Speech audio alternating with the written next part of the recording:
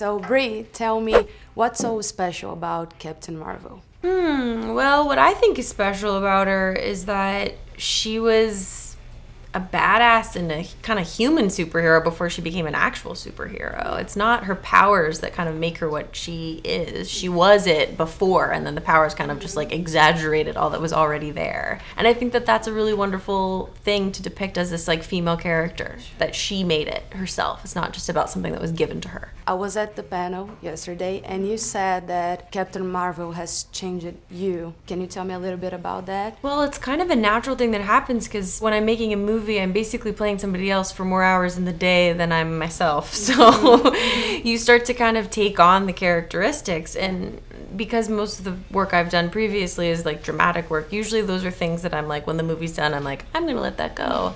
But getting to play a character like Carol, who's unapologetic about her strength and has a real ownership of herself, and I felt like that was like a costume I got to try on for a couple of months, and by the time the movie was over, I was like, I'm gonna keep that. Those are qualities that I really like. Not everybody around likes it, but it doesn't matter. That sense of ownership is important. Prove you're not a Skrull.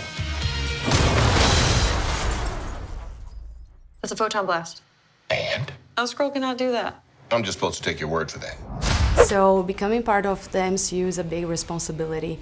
You have to deal with fan expectations and the world expectation as well. How do you wrap that around your head? I just don't. You just try to keep it normal and keep your expectations real. It's like, you know, the Comic-Con thing was super cool and like surreal and crazy, and then I put some flats on and went to Batman Alley and like had some snacks and like saw some music, and I was like, oh, everything's a distant memory already. Yeah.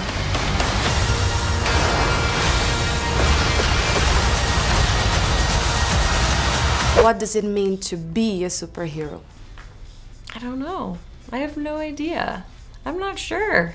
I'm still figuring that one out. You know, I'm still pretty new to all of this. This is like the beginning of this journey. For me, I'm more interested in the female representation, in getting the opportunity on an international scale to talk about what it means to be a woman and to be part of that conversation. To not just be the solo voice, but to be part of many voices talking about it. And speaking of that, you are one of the most outspoken voices in the Me Too movement, and it's amazing to have ourselves represented everywhere. So, do you believe Captain Marvel also has power as a symbol of women's empowerment, especially today in the world? I hope so. I mean, that's my intent. She certainly empowered me.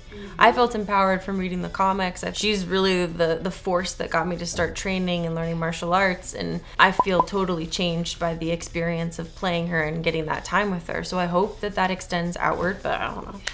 Okay, thank you so much. Yeah, thanks.